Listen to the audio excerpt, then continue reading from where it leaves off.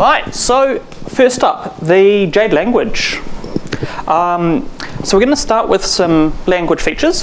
Basically, not heaps in this section today. We've got basically one kind of bigger feature and one kind of littler feature. So the first one is you can now pass parameters to create methods, i.e. constructors with parameters. And second of all, that's by the way the big one, we've also got a couple of useful new methods that we've chucked onto the string primitive types and replace methods, and that's just the little one. So let's get started. First of all, create methods.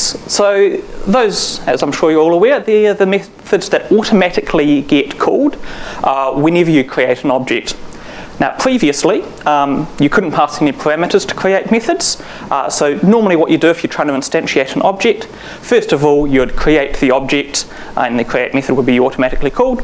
And then you'd go and you'd have something like a set properties on create method where you'd set any sort of initial properties that you might need. The goal of this is we're trying to get those two steps down to one step.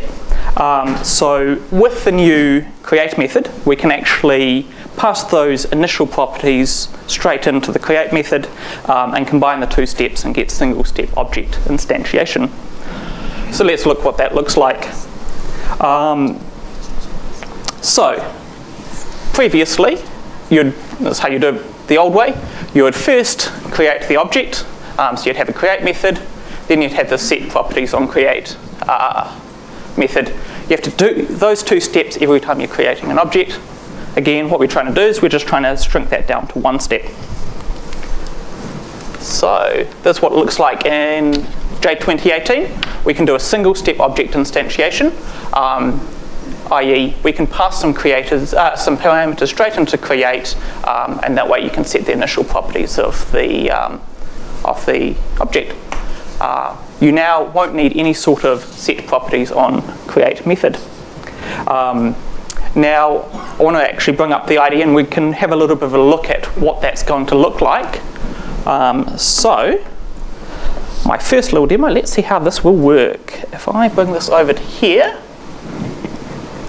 and then I have parameter construct demo, open up this browser. So first of all, again, we've got customer, create. See, I'm now passing a parameter to the create method. And when you want to actually do the create, you're going to need to put in some slightly different stuff than previously. So previously you do something like create cust, and then maybe say it's a transient. Obviously if it's persistent, you need to be in a transaction. So you do something like that previously. Because we need to pass in some parameters, what we're going to do now is we're going to have this, this variable still, and we're going to assign it to the create statement. We're going to put the class name there, and then you can put whatever parameter you need. Now that's all pretty simple for that simple case where you've just got a single class with its parameterized constructor. The tricky one, of course, is when you start getting into subclassing. So I won't save that, thank you. So let's say that customer has a subclass, we'll just call it VIP customer, and in that create method,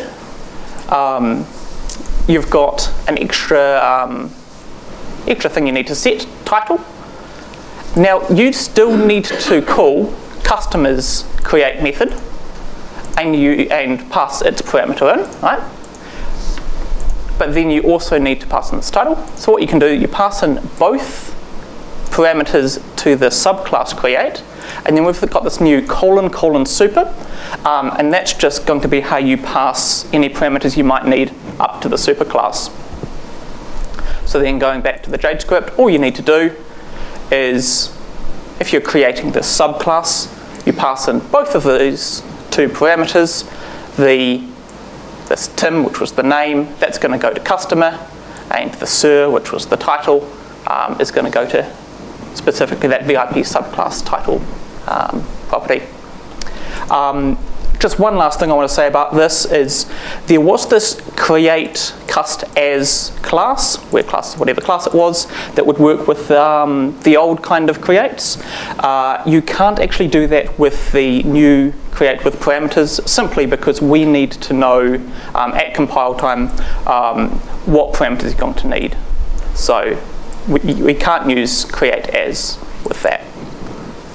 So with that, we'll just pop back to here. So does that only not work if you've got parameters in your create method? If you don't have any parameters, that method will still work, correct? That is correct. And another related point around that, the old create style where you just do create class and all of that sort of stuff, that all works. Your existing code will all work unchanged. It's only if you want to start chucking in the parameters into your create methods that you'll need to use the new syntax. What happens if you've got code doing a copy or a clone object where the create would normally be called? Does that all break? I've got a nod from Nick, yes. Do you want to elaborate on that at all, Nick? I'll be able to switch this on to.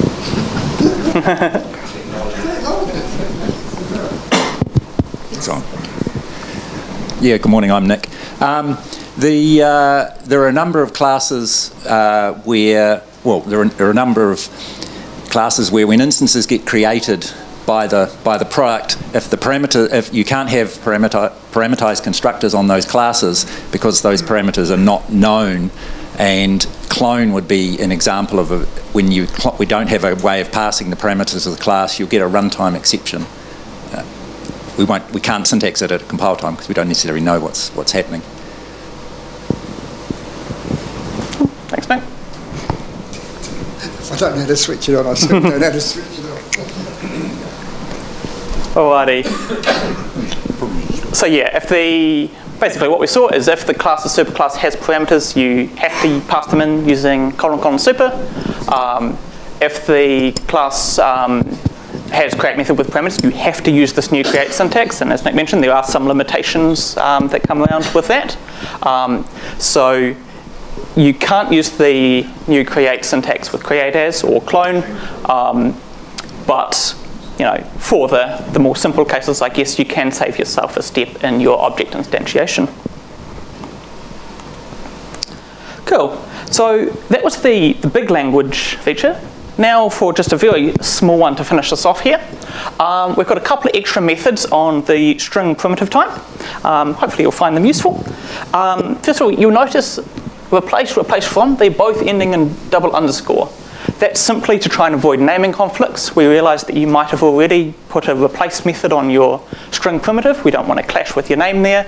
Hopefully no one has any method named replace underscore. Sorry if you do. If you did have a method named replace underscore, you might need to rename that before upgrading. But yeah, that's why it looks a little bit funny having that there, because we wanted to call it replace and replace from, but we didn't want to clash with you. So, important question, what do they do? So the replace is a little bit like the replace char, the replace character method, except instead of just replacing one character, you can replace an entire substring. So for instance, in this case, we have this string called myString, and we want to replace all of the instances of he/she with they. So you can call replace underscore, you pass in what you want to look for, what you want to replace it with, and this third parameter is just whether you're going to ignore case or not. So true, if it's capital he, she, then it'll also swap it. And you'll see when you look at what it does, it just swaps all of the he, she's for theys. Pretty simple. Next one along was replace from, pretty much the same deal, except you're only replacing one instance. So you're going to have an extra parameter, this parameter in here 40, that's the position you're going to start with. And it's just going to find the first instance after that position and do a replace on that one. So you can see in this one, you're starting at position 40, so that means we're skipping the first one. It's doing one replace, and then it's not doing any more replaces. It's only doing one of them.